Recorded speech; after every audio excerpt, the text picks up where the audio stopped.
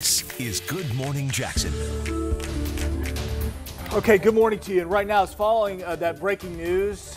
One of the many crashes that we have seen so far this morning. The one we're talking about now involves a patrol car. We have First Coast News camera Eppinger actually heading to the scene. He's actually stuck in traffic because, as you mentioned, there's so many crashes at this point. Exactly. Let's check in with him now. Cam. Keitha, good morning. Yes, as you mentioned, we're stuck in traffic. All we see is just a sea of red brake lights ahead of us. So we can report, based on what I'm seeing, we see that JSO, FHP, and JFRD are on scene. And while we're stuck in traffic, we see that emergency vehicles are still trying to arrive and get to the actual scene. So again, if you're headed in this area, we're set up shop. We're on the northbound lanes of I-95, and the lanes are completely blocked. I want to go ahead and show you some traffic cam video. You can see how traffic is backed up for at least a mile or so, and we can report that this crash does involve a patrol car. Of course, we're going to be staying on top of this and bring you much more information as soon as we learn it. But for right now, I can report that traffic lanes, all northbound traffic lanes on I-295 is blocked, and traffic is being rerouted onto Alta Drive. So you can expect some major delays if your commute is headed this way. For now, we're putting live camera on Eppinger. I'll send it back over to you guys.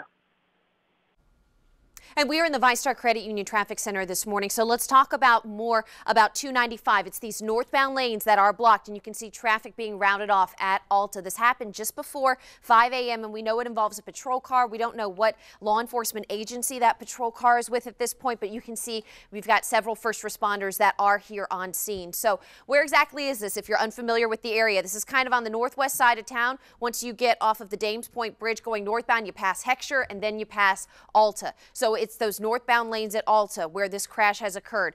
To get around it, I would exit at Heckscher, and you're going to be sitting in traffic just to get to Heckscher. Travel northbound on Eastport Road.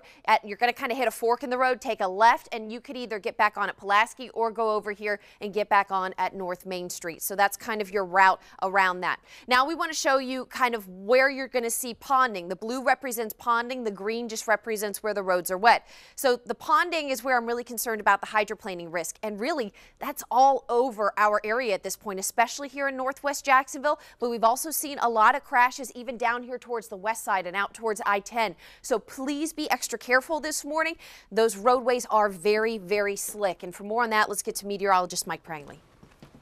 Thank you, Katie. Let's take a look. We're going right to radar. Here's the blinding rain. So it's put down about a ½ inch of rain in the last hour as it's moved through Clay, St. Johns, Putnam County. We've been tracking this all morning long as it's shifted off to the north. It looks like the heaviest rain in the areas of most concern right now, Nassau County up into Glenn County. We zoom into street level, taking a look at some of that blinding rain. Be extra careful. I-95 northward. Here's Nassau County, and we're talking about areas of Callahan now getting into some heavy rain, moving up toward Hilliard, Yulee, I-95 seeing some very heavy rain at this time, and it will impact areas of Hilliard and Hilliard Elementary School as we head into the next 10 minutes or so, and it'll continue to shift through southeast Georgia with some very heavy rain, including Folkston, Waynesville, and Waycross as we head towards 7:30. So our big impacts, yes, this morning it's the slick roads. We've got to slow it down.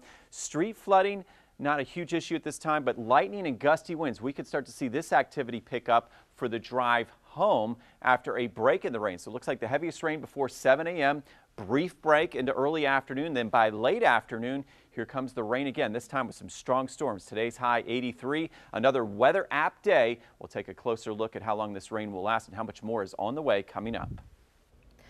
We are off to a busy start on this Tuesday morning, and we count on you to help us tell the whole story when weather strikes. Share your photos and videos with us using that hashtag FCNStorm. And happening today, the man accused of stabbing his adult children and setting his West Side house on fire will be in court at 9 this morning for a hearing. Police say Carlos Antonio Rivera attacked his 2 children with a butcher knife. He later turned himself in and was allegedly covered in blood. Records show this family has had a history of violence issues. Again, today's court hearing is set for 9 this morning, and we will have continuing coverage for you right here on First Coast News. So he was accused of planning a mass shooting at a Jacksonville mosque, and now he's going to get 10 years in prison. Bernardino Bolete was actually convicted on a gun charge, not the plot itself. He was found to be in possession of an unregistered firearm silencer. potential mass shooting was thwarted, all by undercover police work. And right now at 6, there's a statewide search for a 12-year-old girl underway. She's from Santa Rosa County. Emily Navarro, she may be traveling with an 18-year-old. His name is Elvin Murcio. He's on the screen right now. They could be in a black Honda Civic with Tennessee plates. If you see them, if you know anything, you're urged to please call police. And right now, the search is on for a missing mom out in Nassau County. She was supposed to pick up her kids on Sunday, but police say she never showed up. We want to get right out to First Coast News' Alex Osiris. He's live in Yulee this morning with the very latest details. Alex. Keitha, good morning. It's been 61 hours since Jolene Cummings was last seen here in Yulee. She works actually just down the street at a local hair salon, and she was going to pick up her kids in Hilliard on Mother's Day from her ex-husband, and when she didn't show up, that is when everyone in her family became quite nervous. Now take a look at your screen. This is a picture. On the left-hand side, you'll see Jolene, and then on the right-hand side is the vehicle that she was last believed to be seen in. Now Jolene is 34 years old. Her family says that she's normally good about answering her phone. However, in the last couple of days, all of those calls have gone straight to voicemail. That vehicle, identified as a 2006 Ford Expedition, it is a Florida license plate. Take a pen, take a piece of paper, write it down, 035 KBQ. Again, that license plate, a Florida plate, 035 KBQ. If you've seen it, call police. Her family desperate for answers this morning. They actually reported having police in the area around her home in the Yulee area, searching the woods for her. Still, no signs of her this morning, so that is something that they are continuing to track. Police say that they also made the family aware of a domestic dispute call just last week involving a former boyfriend of Cummings. The family aware of that as well. So this is something that we're continuing to follow in the search for Jolene Cummings. We're live in Yulee. Alex Osiris, First Coast News, on your side. 6:07 is your time. Let's get you caught up on headlines making news around the world this morning. The Malaysian Airlines flight that went missing 4 years ago crashed into the Indian Ocean on purpose. At least that's what aviation experts are saying, according to Time magazine. The plane has yet to be found, but a group of international experts were on 60 Minutes Australia Sunday with the theory that the crash was a mass murder-suicide. Two of the experts say that they don't agree with the Australian Transport Safety Bureau's thinking that the aircraft just crashed. Flight 370 disappeared in March of 2014 with 239 passengers on board. A couple in California is now arrested and charged with child neglect, felony torture, and felony child abuse. Their 10 children were rescued from their home yesterday.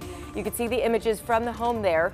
Police say they were living in horrible conditions. They had puncture wounds, burns, bruising, and injuries that appear to be the result of being shot with a pellet gun, again, by their parents. The mother was released on $10,000 bond, the father in custody on a $1.5 million bond. First Lady Melania Trump is recovering this morning after she had a surgical procedure on her kidney. The White House says it was for a benign condition. There were no complications. President Trump visited his wife at the hospital last night. She could be in the hospital for several days. She's the first Lady to undergo a serious medical procedure while in the White House since Nancy Reagan had a mastectomy in 1987. Happening today, friends, family, and law enforcement officers from around the country will honor a fallen Highlands County deputy. A procession will start around 9:30. The funeral service is set to start around 11 o'clock for Deputy William Gentry Jr. He was killed earlier this month while responding to a dispute between neighbors. He was 40 years old. All right, Lindsay, thank you so very much. Time right now is 6:09. Today is a very big day when it comes to your weather and your traffic. We'll be watching what's happening on the roads. Let's go over to Mike. Let's take a look. We've got a dry slot that's now developing St. Augustine, Keystone, Clay County. So some good news. The bad news is some very heavy rain continues to move into Georgia right now. Some blinding rain, Katie. You got to be careful. And 295 northbound at Alta still blocked at this point. You can see traffic being routed off. So as soon as you exit the Dames Point Bridge, basically on the northbound side, be prepared to see those brake lights. But that's not the only accident we're watching. We'll go over all of it coming up. Cameraman? She's here to make sure the ships get docked. So 3 is me aft and 3 being 4.